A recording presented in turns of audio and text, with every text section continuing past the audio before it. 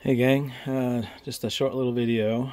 So I grabbed this little 18 volt cordless drill.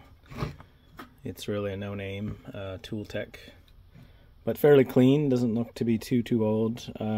Lithium powered, 18 volt, it's only a 1.5 amp hour battery. Of course it was dead, there was no charger that come with it.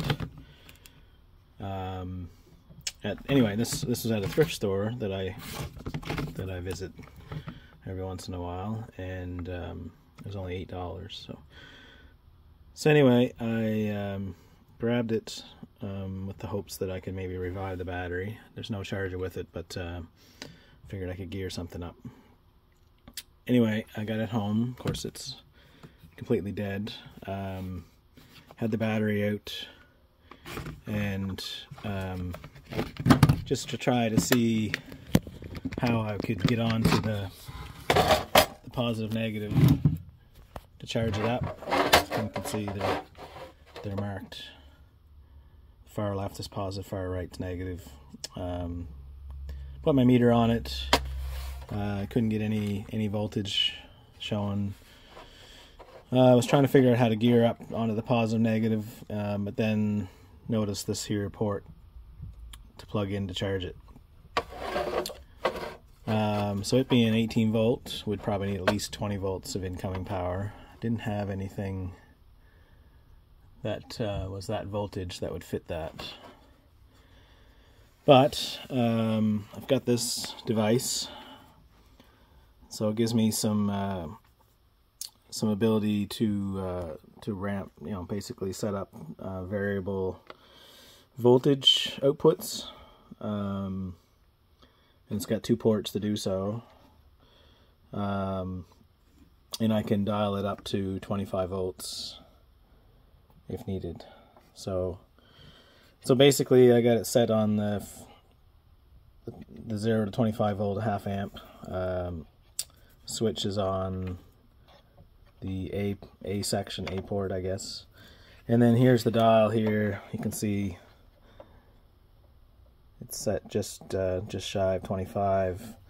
But when you look at the meter here, you can see it's putting out 20 volts when it's on, or just a hair over 20 volts. So just the other day I threw out an adapter for an old charging cord. The adapter case had split. But I kept the end because you never know when you're going to need one. And again, it was just a few days ago I'd done that. And what do you know, this here actually fits this battery perfectly. And I was able to hook it up to the positive negative here. The positive wire has a little white line. It's kind of a dashed white line. You can kind of see it runs up.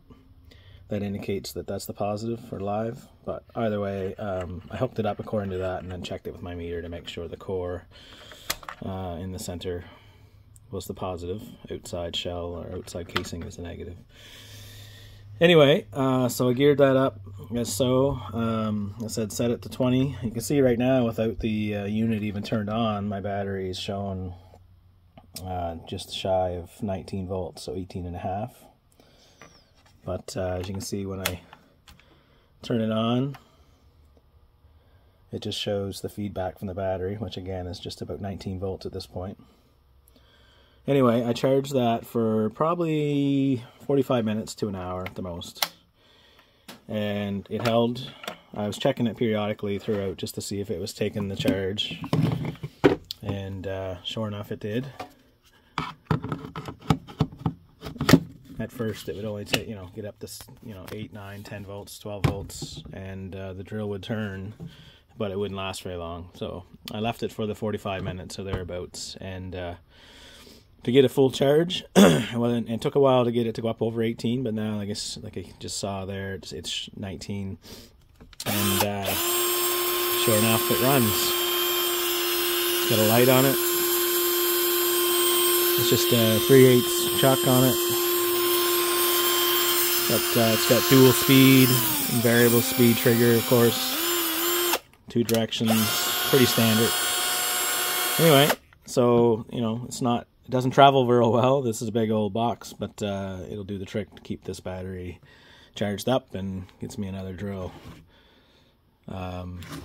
Anyway, not too bad for an $8 investment, so just wanted to share. Thanks for joining me. Bye for now.